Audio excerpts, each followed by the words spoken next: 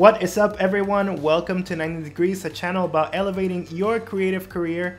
My name is Alberto Orsini, and if you haven't done so already, you know what to do. Please consider subscribing.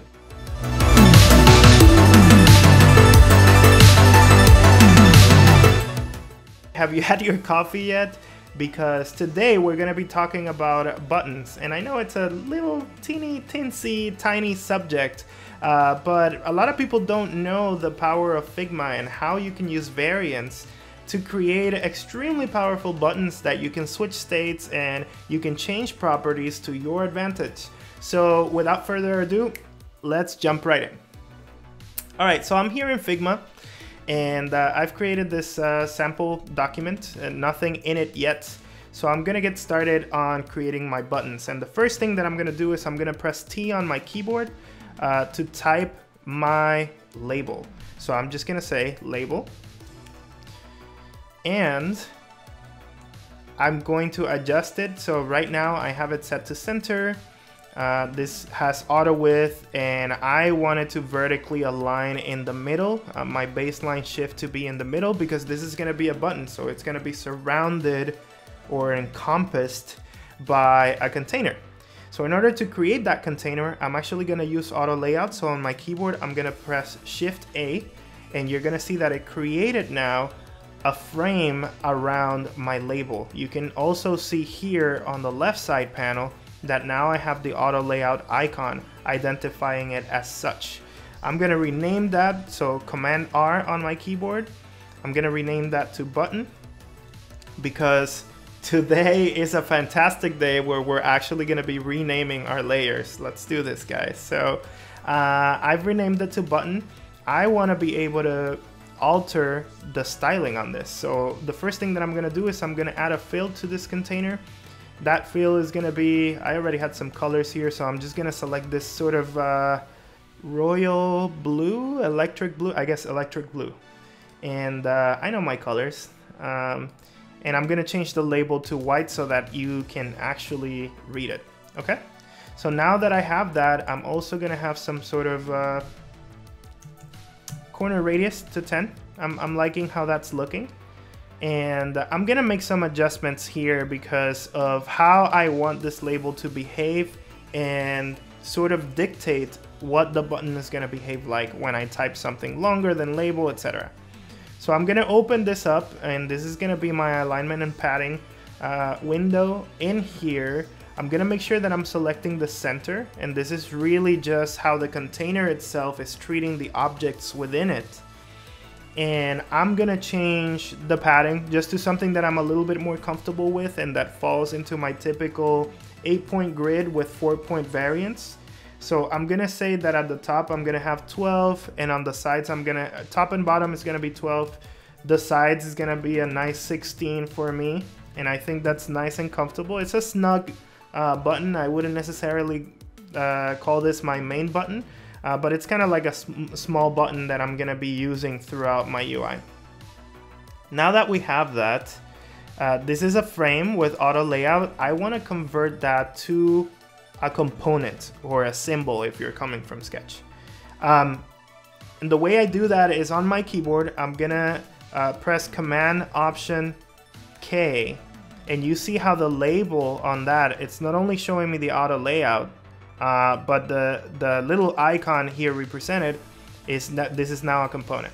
It's my component button, and I have metadata that I can add here to the right, which I'm not gonna do that right now. However, I know that a button is gonna have several states. I'm gonna have my primary button, I'm gonna have secondary buttons, I may have hover states, I may have focus states. There's a bunch of things that we can do here by using variants. So let's try that out real quick. With the button selected, I'm gonna go over here to variants, and I'm gonna hit on this plus icon. You'll see that it's gonna create this sort of element around it, and now this is called variant number 2. The first one automatically changed to default. So this property number 1, which right now is called property number 1, I'm going to call it icon. And just leave it at that for now. I'm gonna add a new text element into here. So I'm gonna press T on my keyboard. I'm gonna type search, right? And that's gonna be our example. Right now, this is set to Roboto medium. I'm gonna change this. In this case, I'm using Font Awesome to draw my icons, but you can, it doesn't have to be text. You can use an icon that you have, an SVG, a PNG, anything that you want to use really. But in this case, I'm gonna go with that. So I'm gonna go with Font Awesome. And not brands, but I'm gonna select Pro, and now I have this nice little magnifying glass icon. I'm gonna change that to white as well because that's the color of my label, and I'm gonna go ahead and drop that in. Now I want to change several properties from this because I think the label is a little bit too far away from the icon, so I can click on that and I can actually set the auto layout spacing between items to 8. Again, I'm trying to stick within my 8-point grid. So right off the bat, I have a version of this as a default, and I have a version of that with icon. Kind of want to change that a little bit, and you'll see why in a second. But the property 1, I'm gonna change that to with icon. First of all, let's see what it looks like right now. So if I come here to this other thing and I drop it in the UI, right? I go over here, instead of layers, I switch to assets, I see my components. So this is the button that we've just created. I drop it in. I can see that right now this doesn't make any sense because it says with icon. So right now it's set to default.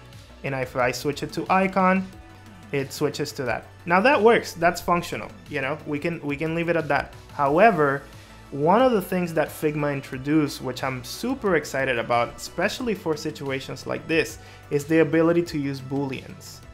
And with the ability to use booleans, we're gonna see that in practice in just 1 second. So I'm gonna come here, right? And I'm gonna select the overall encompassing area with my components.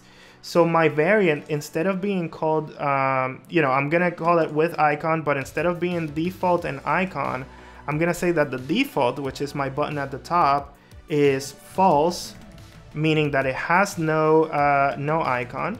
And the one that is called icon, I'm gonna call that true. And what's gonna happen now, it's gonna be very special. I'm gonna be able to, in the same button, you'll see that now it has this switch icon to the right where I can say no icon or with icon. So I know now that I have my booleans set up and I have that switch to add the icon or remove the icon, I know that I want to also do secondary and potentially tertiary flavors of these buttons. So the way to do that is I'm gonna go here up to the bounding box around my buttons, and under variants I have this little 3-dot icons with more options. I'm gonna go in there and I'm gonna go ahead and add a new property, not a new variant, because that's only gonna duplicate, you know, my primary or default. So I'm gonna add a new property and I'm gonna say that this is called hierarchy. And hierarchy is gonna establish that these that I have selected at the moment, they're gonna be my primary, right? And now I'm gonna go ahead and duplicate. You see that this is now with icon is set to false, hierarchy primary.